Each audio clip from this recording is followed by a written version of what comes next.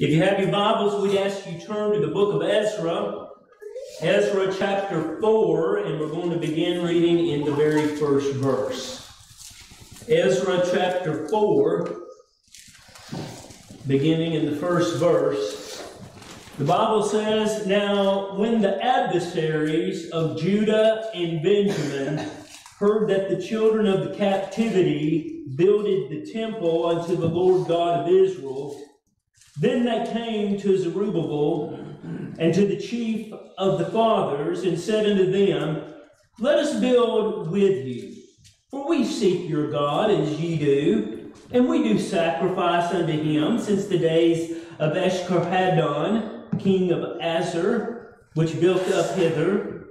But Zerubbabel and Jeshua and the rest of the chief fathers of Israel said unto them, Ye have nothing to do with us to build a house unto our God, but we ourselves together will build unto the Lord God of Israel, as King Cyrus, the king of Persia, hath commanded us. Then the people of the land weakened the hands of the people of Judah, and troubled them in building, and hired counselors against them to frustrate their purpose. All the days of Cyrus the king of Persia, even into the reign of Darius king of Persia." Let's pray. Dear Lord, we thank you and praise you for your goodness and watch care. Lord, we thank you for your blessings on this little church. Lord, may we stand in the day of adversary. May we stand in the day of goodness. Lord, we pray that the preaching would yield souls unto yourself.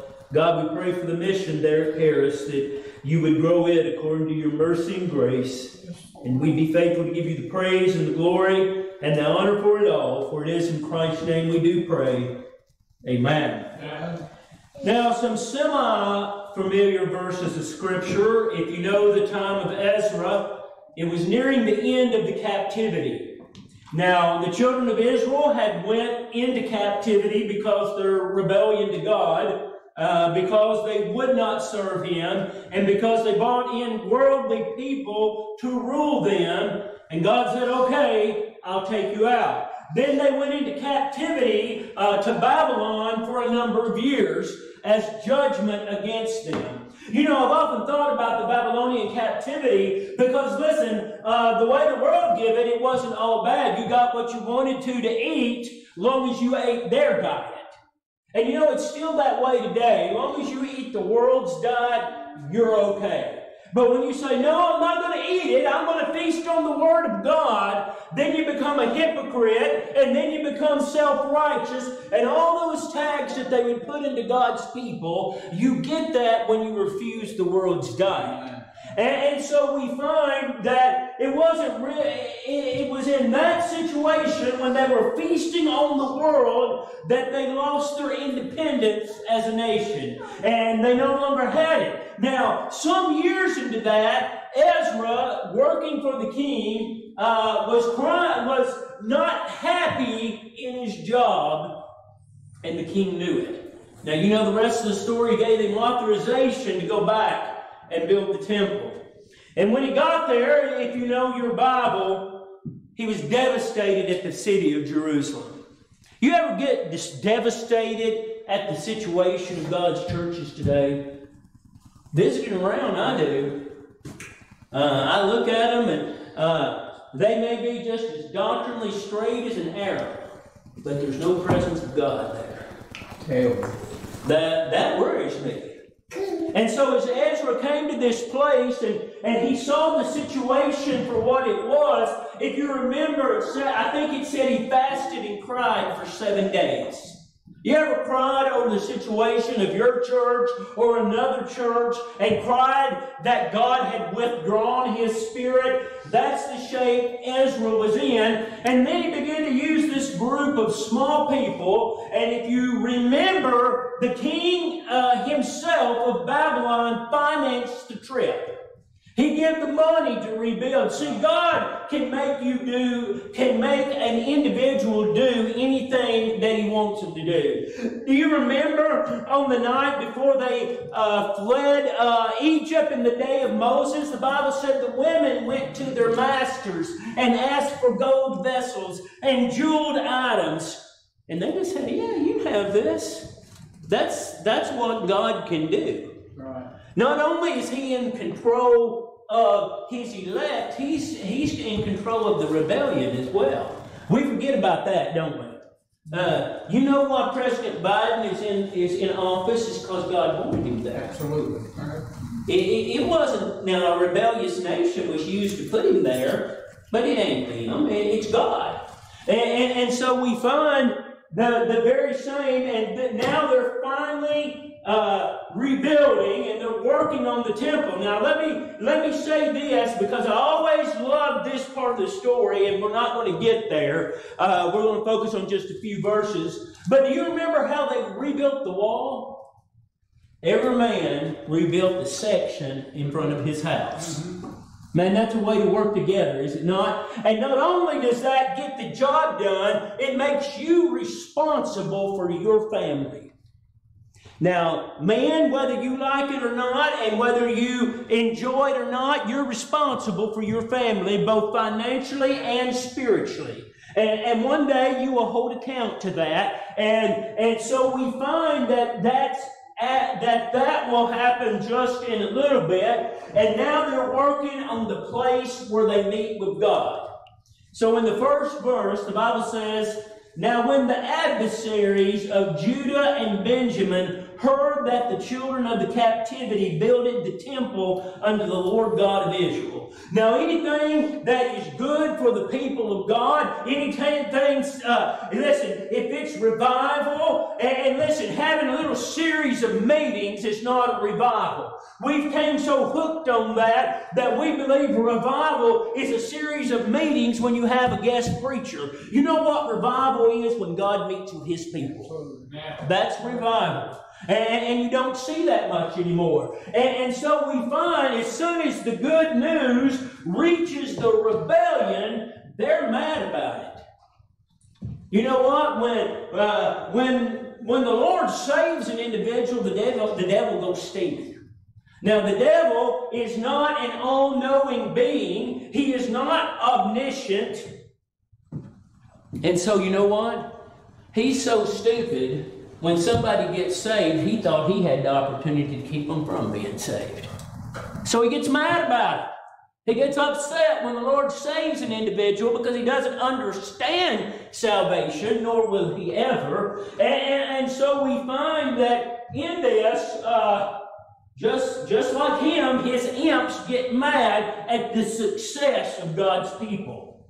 Verse 2. Then they came to Zerubbabel and to the chief of the fathers and said unto them, "Let us build with you, for we seek your God as you do, and we do sacrifice unto him since the days of Esarhaddon, king of Assur, which brought us up hither." Now the first approach of Satan's people is going to be compromise. They're going to pretend to be your friend. They're going to, "Oh, we serve the same God." Well, do you or don't you? You think we serve the same God as the Catholics?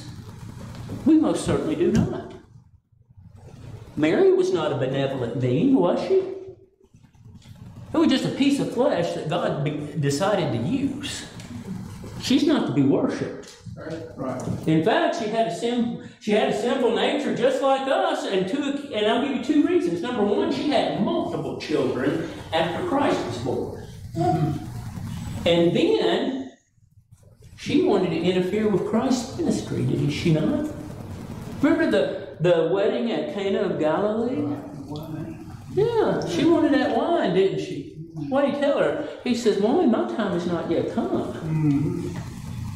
And so we find that, we're not in all the same boat. We're not all serving the God of the Bible. People don't like that teaching today, but certainly it is true. And so it was in the days of Ezra. Now notice what the response is. But Zerubbabel and Jeshua and the rest of the chief fathers of Israel said unto them, Ye have nothing to do with us to build the house unto our God, but we ourselves together will build unto the Lord God of Israel, as King Cyrus, the king of Persia, hath commanded us. Now, you think about what that took. Not only did they stand up to the local government, they also said this: you don't even have a part in this matter. In other words, you don't serve the same God as we do. That's a lie. You don't understand the nature of the God of the Bible. We don't want your help. We don't need your help. And so they sent them on the way. Now, it would have been very easy, because I'm sure their tools were much more advanced than what the children of Israel, and they had hundreds of men that could jump in there and probably rebuild the temple in just a few days, but we don't want it. You know what? We don't need the world. We just don't. And so coming to that and saying that is sometimes very hard. Verse 4, Then the people of the land weakened the hands of the people of Judah and troubled them in building. Now, I want you to get that real carefully, because it shows that the opposition does have power. It says that they weakened the hands of God's people. Now, how did that accomplish? How did that come to pass? Well, they troubled them. They got in the way. Maybe they literally said, you can't move that stone back into place. They weakened them. You know what? If they can be weakened in their service of God, you can too. If they can be weakened in the building of the temple, we can be weakened in sharing the gospel. You ever get so frustrated that nobody listens anymore? It weakens you after a while, does it not? And so we find that the same situation here, that the devil's people come on the scene in opposition to the new temple. Verse 5, and hired counselors against them. Now, if you know the story of the rebuilding of the wall, it was the same situation. What was it they said? It was, I don't know if it was a cat or a bird. That wall couldn't even shoo away a cat. You know what? When you worked all day and really hard on something, and somebody comes by and makes that statement, it's discouraging. Right? You can say what you want to, but you'd be discouraged too. Making fun of your work, and you've been sweating and pushing on stones all day, and come by and make fun of you. That's the attitude, that's the situation with the world. Now, it says, and they hired counsels against them, what? To frustrate their purpose. Now, in the modern day, I don't think we fully understand the word frustrated. Usually the way we use it, we really should use anger. And because we'll say, oh, he's frustrating me. Now, what you really mean is he's making you angry. He's making you mad. Because frustration comes when you have a purpose and you're moving toward that purpose and somebody's pushing back against you. They're impeding your progress. They are frustrated your goal. That's true frustration. Now, the only way that you can get past that is to push back. You know what? We don't have anymore much of a group, much of a Christian, and when I say that, I mean all the Lord's churches that push back. Go to your average church. Most churches, the people are in their 50s, 70s, and 80s. You know what? I found this from my 30s to my 50s. It's harder to push back than it was when I was in my 30s. And so we find this group. Now, what is the impulse when that happens? Fully on it. I'm done. I'll give up. And you know what? That's exactly what the frustration, the people that frustrate want. They do not want you to reach the goal. That is their purpose. And so we find then that these people were very much in a situation that could have been a quitter, but if you know the rest of your Bible, they pushed back. They went on, and ultimately the temple was back in order. Now let me say this. If you know your Bible, the temple was never the same again. Now they did a good job, and they began to worship again, but it was never the same again. And you say, well, why is that so? Well, they've been beaten by Satan once already. And when we get beaten by Satan, we're not going to be the same when we come out of it on the other side. Can he steal your soul? Certainly not. Can he steal your testimony? You got it. Yeah. Right? Yeah. And so we find that this was the same situation. And when you get frustrated, all I can tell you is push back with everything you got. When you get frustrated and Satan's impeding your progress, you push back with everything that you have. That's how Ezra got the job done. Now go with me if you will, and we're going to just look at a number of scriptures very hurriedly. But I want you to see this has been God's plan for his people for centuries. Isaiah chapter 1 and verse 11. Isaiah chapter 1 and verse 11. The Bible says this, when you come to appear before me, who hath required this at your hand to tread upon my courts? I'm sorry, I read 12, verse 11. To what purpose is this multitude of your sacrifices unto me, saith the Lord? I am full of the burnt offerings of rams, and the fat of fed beasts. I delight not in the blood of bullocks, or of the lambs and the goats. And so I want you to see that in this, the Lord God is frustrated at their condition. They brought everything that they were supposed to, and they did everything that was needful, but there was no worship in it. You ever felt like you brought, and listen, everybody in this building this morning has a good King James Bible. And we bring that and we look into it, but have you ever thought that that's just out of habit? Have you ever thought that maybe that's just, you do it just because you're used to doing it? You know what? That really frustrates God. It frustrates you. It impedes your progress. You too old to make progress? I don't think you're ever too old to make progress, do you? Nearness unto the Lord, closer unto his will, that never stops as God's people.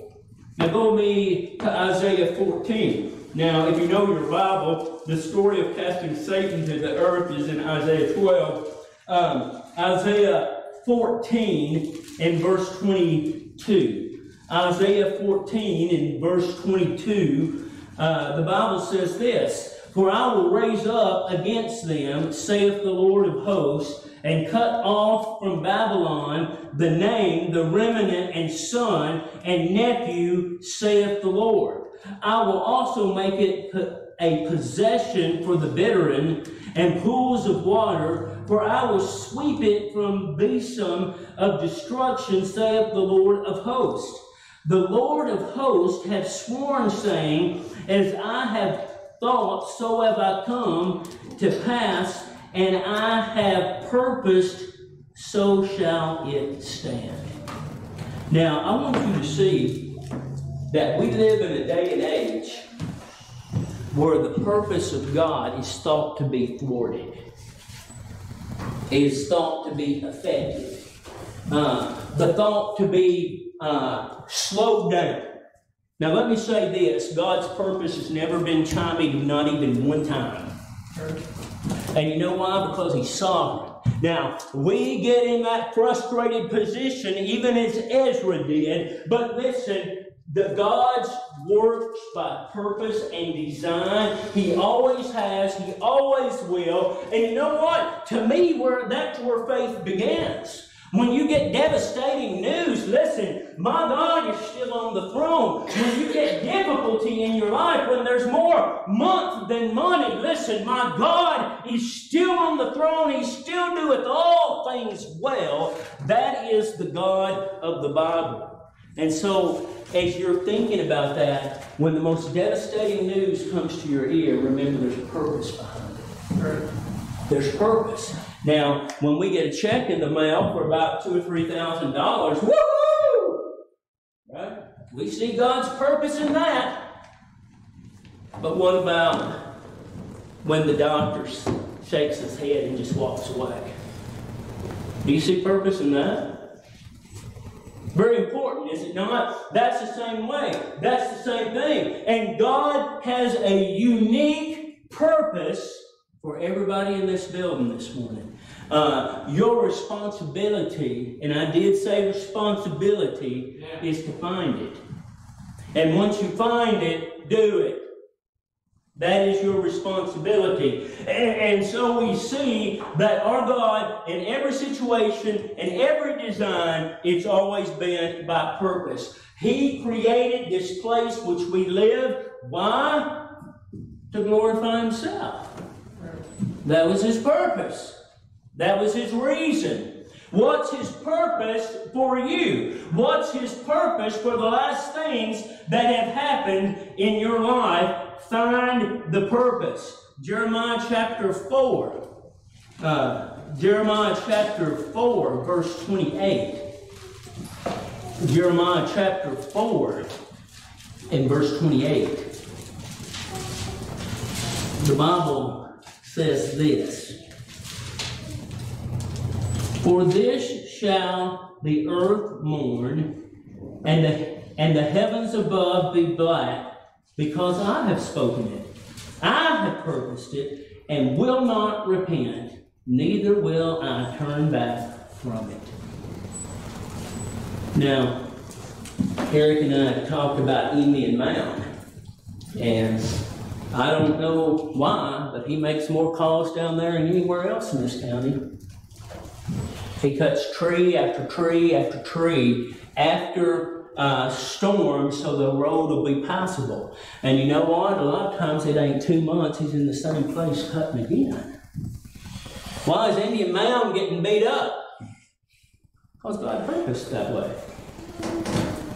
Because He made it that way. Because it was His desire to see it done. Everything that happens, not a breeze blows by your head that God didn't author. So don't get frustrated. Don't get upset. When everything around you seems to be calamity, listen, God's still on the throne, and He still doeth all things well, and His purpose is being accomplished. Jeremiah chapter 49. Jeremiah 49 in verse 20. Jeremiah 49 in verse 20, the Bible says this, therefore, hear the counsel of the Lord.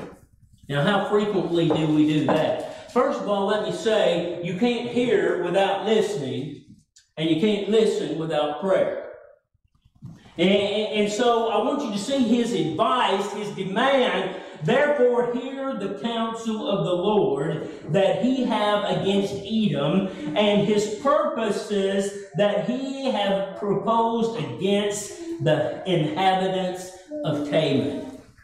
Now, I want you to see any destruction that you see, there's a purpose behind it.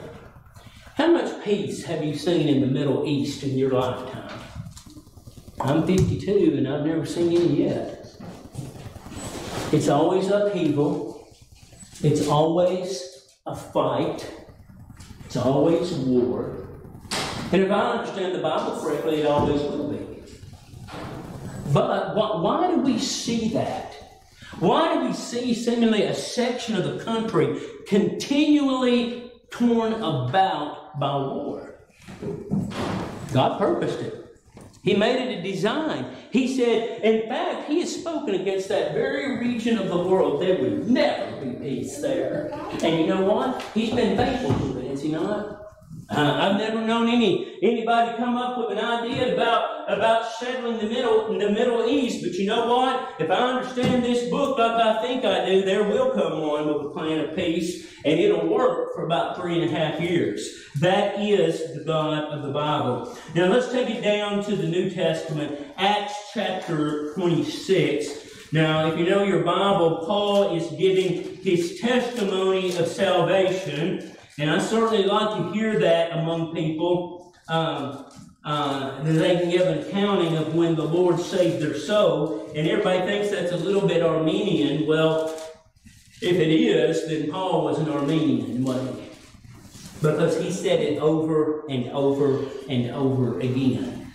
So we find in Acts 26, verse 16, the Bible says this, the Lord Jesus Christ speaking, "But rise and stand upon thy feet, for I have appeared unto thee for this purpose, to make thee a minister and a witness both of these things which thou hast seen, and of those things in the which I will appear unto thee."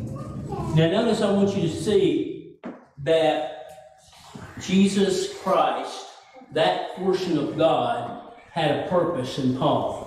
And this was his purpose, that the gospel may be taken unto the Gentiles, that we may hear of the goodness of God, that we might understand and know redemption. But notice what else he says, "and the things which appear unto thee." Now, if you know your Bible, there was a great many things that he talked to the church years after this instance would happen. He wrote to all the churches that he helped to organize. He gave them the very basis of what a church should look like. He had a purpose. And if you remember this, I think as he was writing to Timothy the second time, he says this, "I am now ready to be offered, and the time of my departure is at hand." You know why he believed that? Because his purpose was fulfilled. Yeah. Now, the big question is this: are you fulfilling God's purpose for you?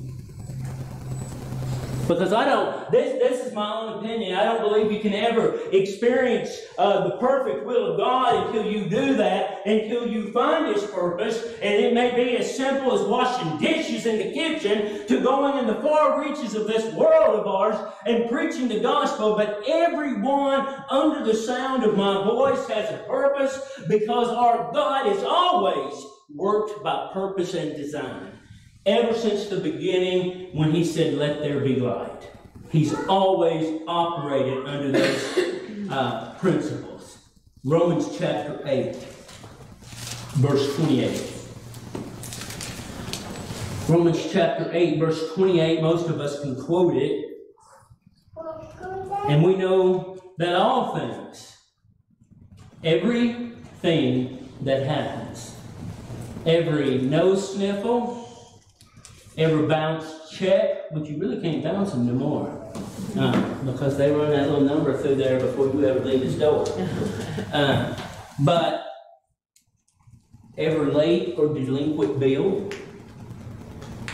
every drop of water. Donna's kind of fussing about the weather this morning, wondering how he's going to get Joey to the car. You know what? That rain had a purpose, did it not?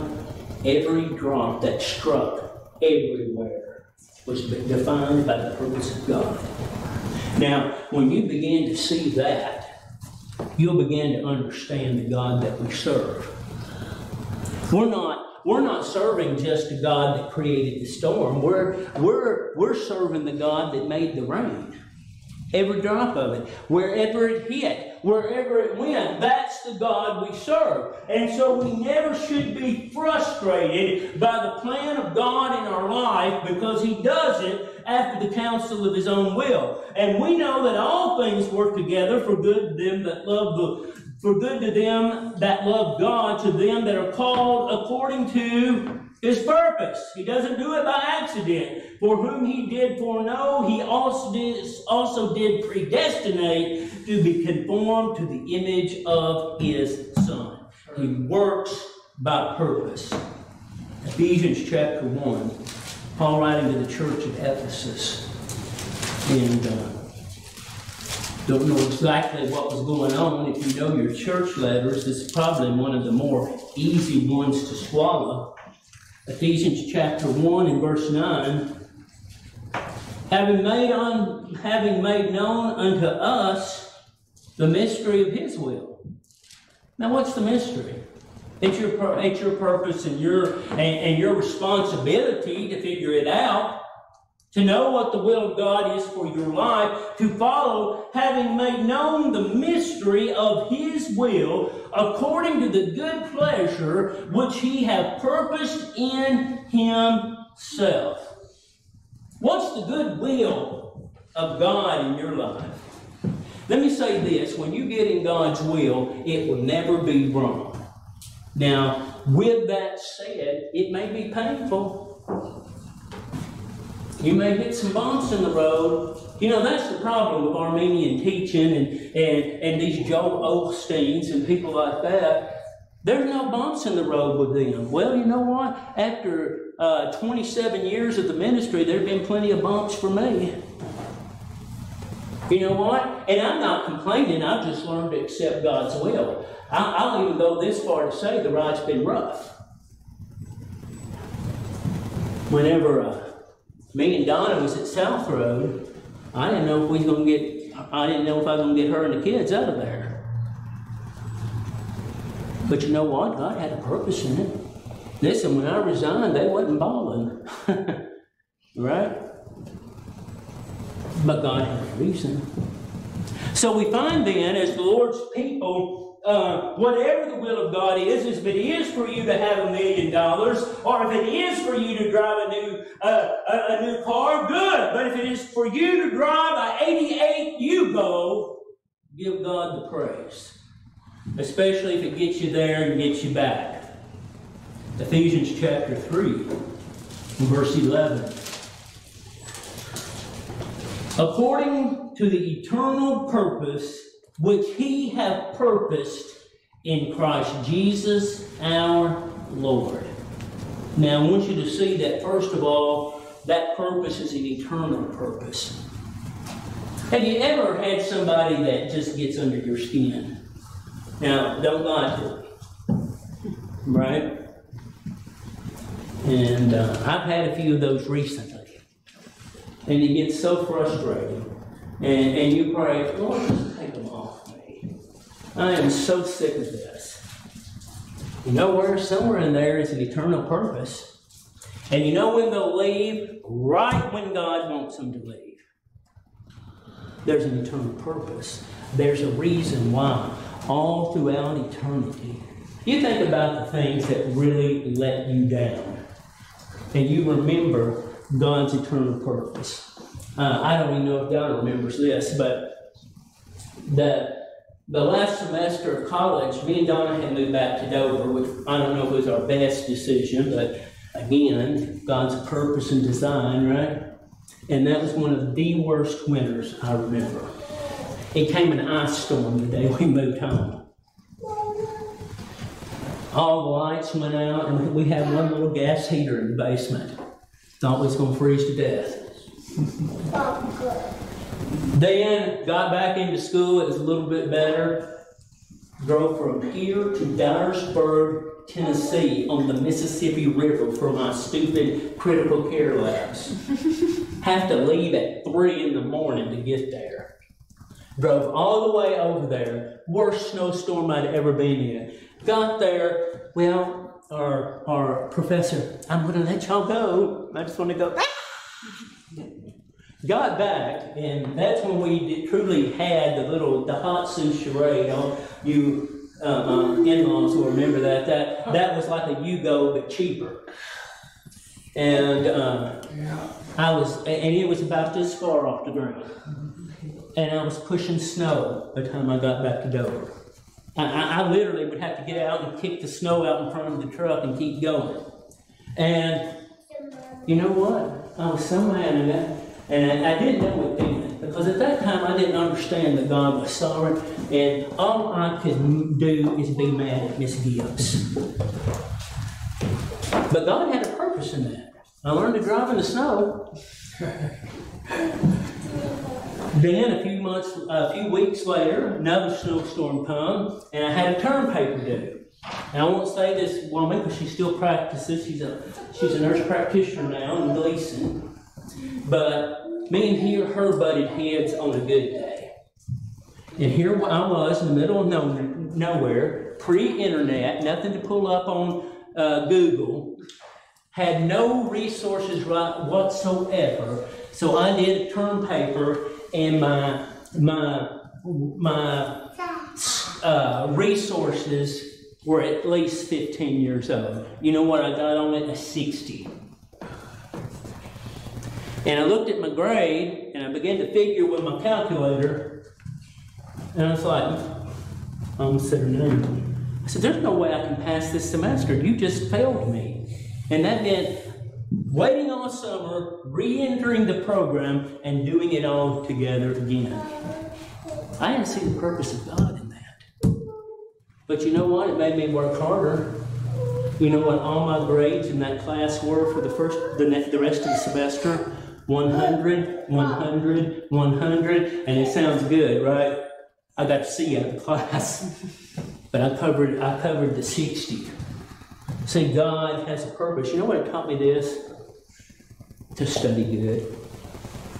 Because I knew if I was going to make it, I had to ace every test that came my way. And by God's grace, I did it. You know what? There was a purpose behind it. Always is. What are you struggling with this morning? I guess I always think about illness because of my profession. I've seen some very sad cases and wonder, why is this happening? You ever ask yourself, now be honest, why is this happening to me, to my family? Why is this occurring? I've tried to serve you. Why is this happening? Give it some time. Give it some time. Amen. And the purpose will come. Now, I've been blessed, I think, to see most purposes in the prospect of time. Sometimes it's taken a long time. It took me about 30 years to see why my daddy left. And I came to this, I certainly did not need him as an example. Right? God had a purpose in it. So what is your thing this morning that's troubling you? You know, sometimes we don't need to do anything but go to the Lord and say, I love you. That's it. But I don't understand. Yep. That's it. I don't understand. And you know what? What I have found in my own life, that's enough. I remember when I was told that they were going to have to do some type of surgery or I would keep having seizures once or twice a week for the rest of my life. And Donna had Kelly and Andrew out in the lobby. They couldn't come back with me because they could be a little wild. And I came out, we walked away, and I said, well, Donna, I'm going to have brain surgery. And I know I could tell by looking at her, she thought I was being a little cavalier about it. A little unconcerned that they were going to crack my skull and take part of it out. But you know, I'd already been assured by God there was purpose in it. There was a reason behind it. And we can take peace of the Lord and know that He is working a purpose. Why did the Lord God save you? It wasn't to keep your soul out of hell. A lot of people want to jump to that, don't they? The only purpose He saved you is that you might magnify Him and give glory to His name. That's the only reason He saved you. The benefit of not spending eternity in hell is really secondary. You ever think about that? That's why you don't want to go to hell, do you? It's really a mock thing unto God, is it not? I want to serve Him. What about you? What stands in your way? And every one of us would be lying to say, oh, nothing. Now, you might be at the nothing stage, and you might be in the perfect will of God. But you're going to have some people come your way, just like they did Ezra, and frustrate the situation. Just when you think you're serving Him, come by. How about memories of the past? Now, a lot of y'all don't have to struggle with that like I do. But when I talk to my friends, and I'm practically, and I use friends loosely, and I'm practically a laughing stock to them. You know what? That's frustrating progress, is it not?